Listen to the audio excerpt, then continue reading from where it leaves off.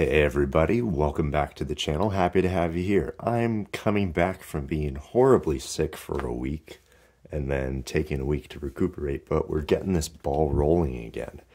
This is actually part 2 of the T-6 Jedi Shuttle videos that I was doing. The first one we did was just the T-6. The one we're doing today is the newer version, which is the Ahsoka Tano's T-6 Jedi Shuttle. This is set number 75362. It came out earlier this year in 2023 in the most recent Star Wars wave. This retails for $80. I actually picked it up a little bit ago at Costco for $50 because for some reason they just had it for sale for $50. They currently, if you can find it there, have it for $65. That's actually a really good place to find Lego sets for $15 to $20 less than retail is at Costco. Not a sponsor, but if you've got a Costco membership, I highly recommend checking them out. It's usually the few months leading up to Christmas and, you know, big time of year for Lego sets. I found that the other half of the year kind of isn't anything there. But you can find some really good stuff. I think currently they're doing the UCS Razor Crest for $500. So that's actually a pretty darn good deal. But let's get back to the T6s. So in this video, we're going to be focusing on the design of this guy over here, and then we're going to get comparing them together.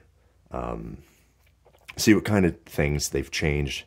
I mean, obviously it's a fully different design here, as you can see. But we're going to start off with the minifigures. The set is called Ahsoka Tano's T-6 Jedi Shuttle, after all, and it wouldn't be her shuttle without her. So here is adult Ahsoka Tano. Really well done, really nice print. And I do believe this is the first time we've gotten her in an official set with her white blades. So they use just trans clear here. It's a very good figure. Very detailed. You got arm printing and everything, back printing. It's very nice. They've been doing a really good job with the Ahsoka minifigures. This is exclusive to this set because it's the newest version of her. Then the first printing of Professor Huyang we've ever had. It's very nice. Then they also have back printing under there, even though he's got a backpack. It's something they do. This backpack is supposed to represent the like the 2 extra arms he has on there. And it's pretty interesting. He's a 25,000-year-old droid, and he's a very good character. He's voiced by David Tennant in the show, if you didn't know that. Which I hadn't until I looked up some stuff a little while ago. And then we have Marok, the Inquisitor, who we kind of know nothing about. This is actually the first time I've gotten that Inquisitor piece. I don't know if I actually have any other Inquisitors. I think this is the first one I've gotten, but he's got, you know, the Inquisitor shoulder pads here, kind of really rusty armor. They did a good job on getting these details here. Brand new helmet. And then we get, he's also exclusive to this set. Then we also have a brand new Sabine Wren, who thankfully actually comes with a helmet. If you know anything about Sabine and the Rebels sets, previously the only way to get her with the helmet was the Gazanti Cruiser set, which was, I want to say, about 130 or 140, and that was the only way to get Sabine's helmet. Of course, it was different armor design then, but it was kind of locked behind a paywall, which made that helmet piece pretty darn expensive. I'll take off her helmet so you can see her face. It's double-sided, comes with her hairpiece. Get that on there. She's got a purple hair. comes with a second blaster because she does sometimes dual wield in the show. These are pretty good figures overall. They're all very detailed, which is kind of their thing these days, which I'm very happy with. Like, if you compare those ones to these guys, these all have leg printing, back printing. These guys don't. These are from 2011. So, you know, in 11, 12 years, they've really made a lot of strides towards getting these figures a lot more detailed. Let me check Marok real quick. I don't think he has it. Yeah, no, he's just black because we never see his face actually in the show.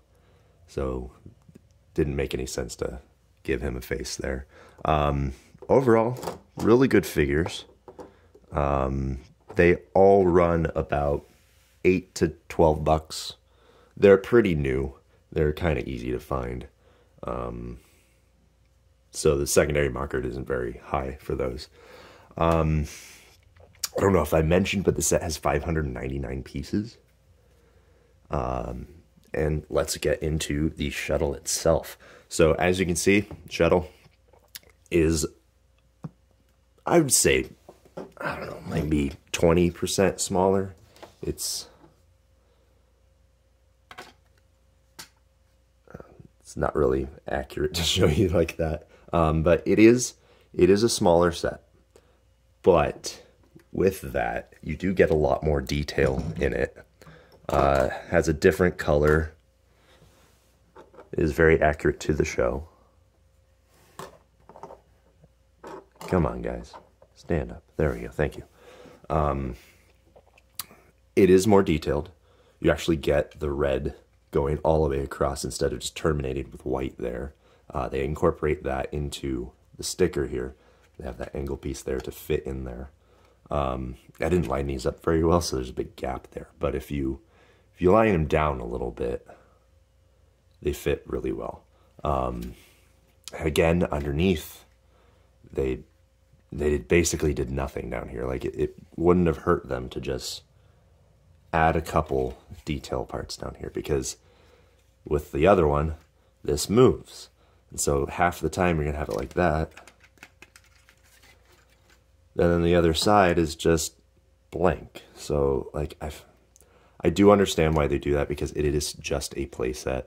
It's not like the UCS. Like, if they made a UCS version of this, then yes, they would probably do that. But, oh, pardon me. It's not that big of a deal, but it does feel a little incomplete to me. It's more of a sit on your desk and kind of look at it from the top kind of thing. You have a lot more streamlined top here. You get your hatches there, which are also stickers. There's only a couple stickers here. You got the two here, the two there, and that. Oh, you've got one here and one on the other side. So there's only about 6 stickers on here, which isn't too bad. I wish they had more printed pieces, but for a set this size, they wouldn't have really done that. It's actually a bit more stable than the other one, and that's because you've got this landing gear here, which is actually really nice. They fold out. You can see that there. They're on a hinge here. So in flight, you got that, and then when you're landing, they fold out like this, and you get a T, which is a lot more stable than the other one, where it was just that Technic fold out. I really appreciate that. Building this, you actually see it's only a single stud here in the center. So you've got the studs on the side, and then building downwards with the single thing here, and you've got some posts here. And it's a really interesting building technique, because they're actually starting to use like studs that are hollow, and then putting those into like the bottoms here in those centers. It's a bit of a more advanced technique. A lot of people use them in their mocks, and I appreciate that they're actually trying to incorporate that that building technique because it's something that they've been able to do for a long time. But they're actually officially putting them into sets, and I do appreciate that the designers are seeing these as legitimate building techniques. You can see there's not as much gap around here. It's very nice. It's very evenly spaced for the most part. That was a big issue with the other one. It was kind of bulky and blocky, and there's really big gaps. But here it's a lot more streamlined because, you know, they've got time between then and now to kind of refine their design. You don't have the colored edge on the side here, but you do have like indentation, so you can kind of get that as kind of a design feature.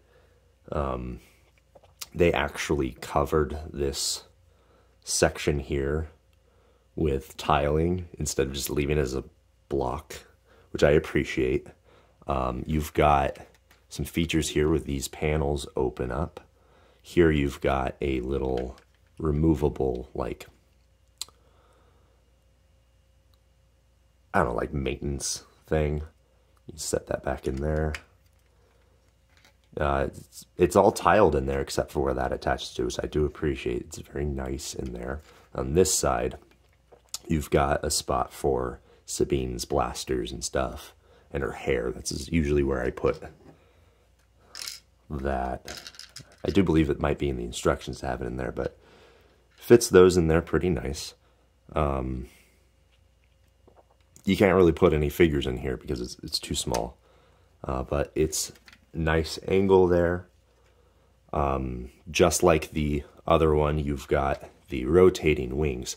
These are a lot, I don't want to say loose, but it doesn't have really any resistance. It kind of just goes on its own and kind of just really able to spin. I wish it was a little more firm so that it would be able to stay in its position easier. But it's not quite as thick as the other one. You got this much larger apparatus here. You can see it's much thicker, whereas opposed to here it is smaller. So they've gotten that kind of more streamlined. I do appreciate the advancement on that part. The cockpits, obviously much bigger. You're able to fit multiple figures in this one, whereas this one you can only fit one in, but it is hinged, which is very nice, and the inside is nice and smooth. You're able to fit one character in there. You've got a control panel in there actually mounted like it should be, as opposed to the other one where it's just in the floor. There are no gaps here, which is very nice. It's a very, I mean, you've got this slight one down here, but it's a very nicely contained and designed cockpit. It's very good. They actually build from several different angles. They just go around, and on their bottom, it's all very smooth and contained. It's very nice.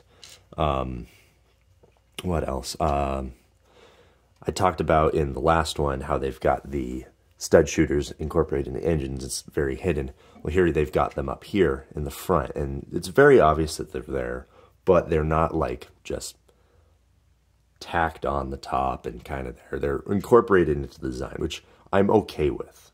Like I said in the last video, it is a play set. They've got to have, you know, play features for kids. And I do appreciate how they're incorporating these stud shooters a bit more inconspicuously. Lot of details on the side here. Like the last one, it was just that smooth curve. There's not really any greebling or anything, but here you've got nice smooth panels, yet I believe these might be rear blasters. I'm not sure. I know they use this turret, but I'm not sure about those. Really nice. You even have details up here. This panel is on kind of precariously, but it sits in there and it fills that area pretty nicely. It is well designed. It is very aesthetically pleasing. I will give them that. They added a rear turret and the engines, and there's no like big gaps going through here like the last one with the engines are. Overall, definitely an upgrade from the design. There are still, you know, some same inherent issues with it being a playtest and not really that much of like a display piece per se. It is a play set, but it is very well designed. It's stable comparatively. The figures are fantastic, and they did a really good job of capturing the look from the show. I do appreciate that. The designs have come a long way. Let's go to more of like a numbers comparison here. So this came out 2011. It was 389 pieces and retailed for $60. You came with 4 characters here, 4 minifigures. This one came out this year. It has 599 pieces, retails for $80, and has the same number of characters. It has more pieces, but that's simply because they're more small pieces. It retails for $20 more than that did. And that's basically chalked up to just inflation, the increase of Legos in general. It's been 12 years. It's to be expected.